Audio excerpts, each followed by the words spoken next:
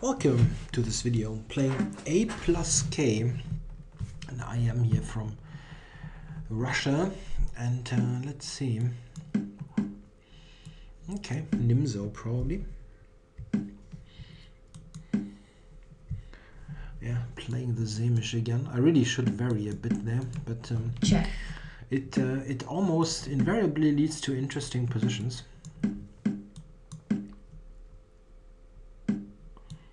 Wow. Always amazed how often you get this kind of setup where black is known to be in really bad shape.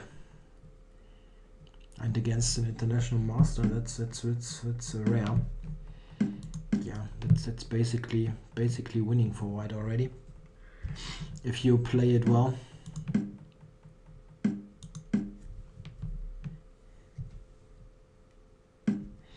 Okay, so knight f5, or what is the best way to play? Yeah, probably knight f5. Queen g4. Even knight g7 is a threat here. It's just a vicious attack. Knight d6.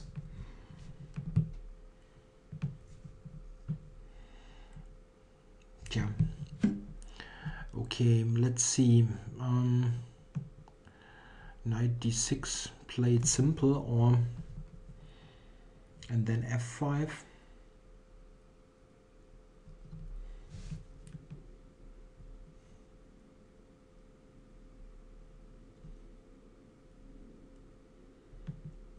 Yeah, the trickiest part about this is that there are so many promising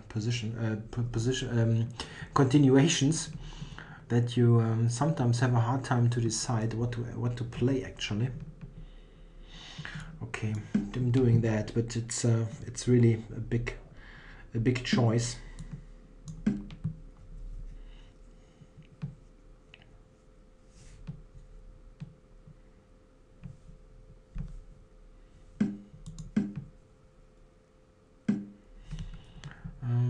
Yeah, bishop takes. Yeah, guess so. So let's see. Well, h6 is not too convincing.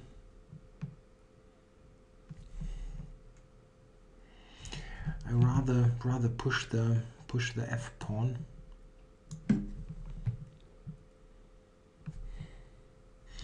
f5, f6.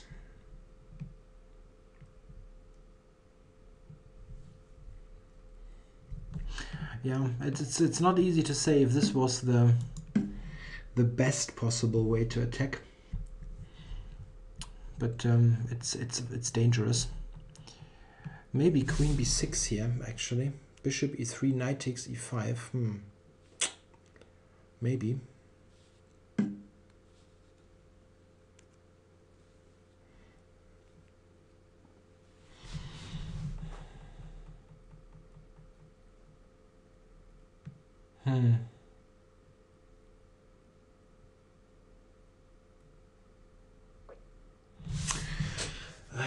So this wasn't great, obviously.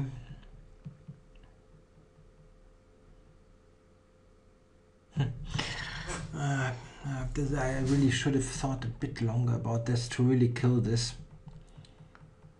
And now it's not so clear at all.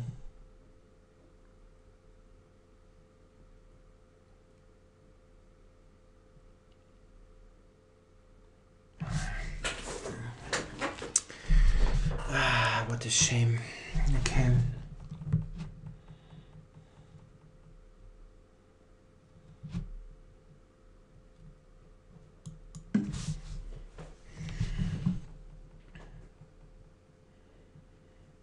Unbelievable. Yeah, it's always a bit frustrating if people play really almost a completely losing line, which is very well known for ages, and then you're not managing to put it away. It's just bad play by me.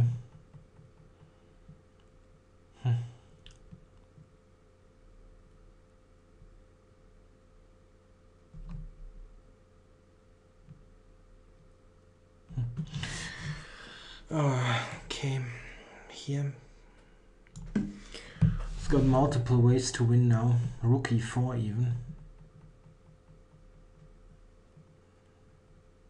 Rook e4, h4.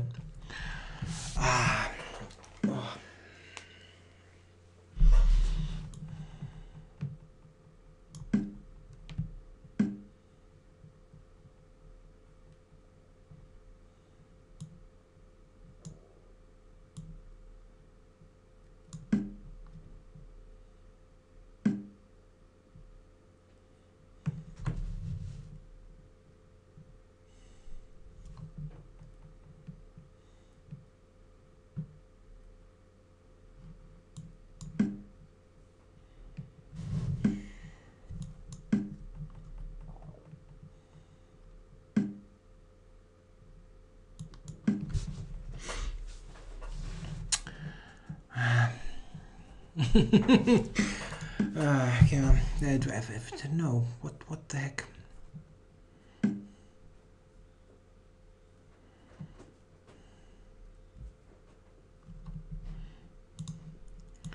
White resigns.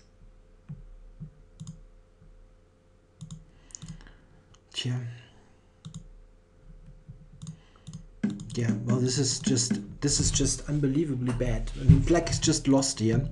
It's just a matter of killing it off cleanly, and I didn't do it simply. Okay, this is probably enough, but I need to play better here, around here. It's always frustrating if you look at it with a computer. Maybe I can even take on g7 probably. I mean, isn't this just winning? Yeah, even that is winning. +2. It's just far too much. And this, yeah, I mean this is not so clear. h4. Knight d6 is also winning here.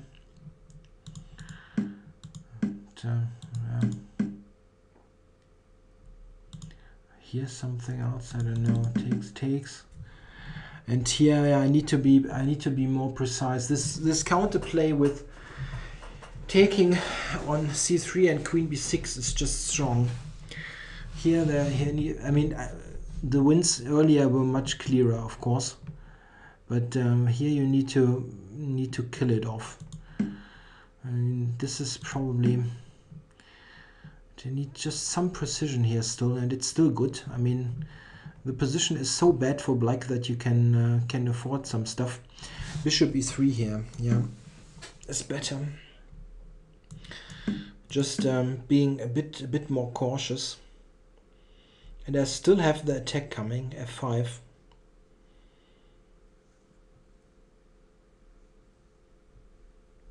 Yeah, even that is clearly better if you believe the comp evaluation. Well, this is just losing. Yeah, f5 is this. It's normal looking, but queen b6. I just should stop a moment here and see that after queen b6, this is also the problem that e5 is hanging, and after that I'm just lost. He has multiple ways to win. Here rook e4, as mentioned, is the easiest, which he didn't do. And well, it's not really mattering. Everything is winning here for black, and it's easy. Just push the pawns. Yeah. Okay, it's sometimes you shouldn't relax too early, even if the opponent plays a completely losing opening. You still need to punish that. I sometimes have the problem that I take too long time and figure out the best way to play, and then the time is lacking at the end. This is why I try to play it a bit quicker here, but it's maybe here I should have played like I usually do. Think a bit longer and really make sure he doesn't see move 25 in this game, which would surely happen in a tournament game, for example. This is simply unplayable, this opening, especially putting the bishop on a6. All right, thanks for watching.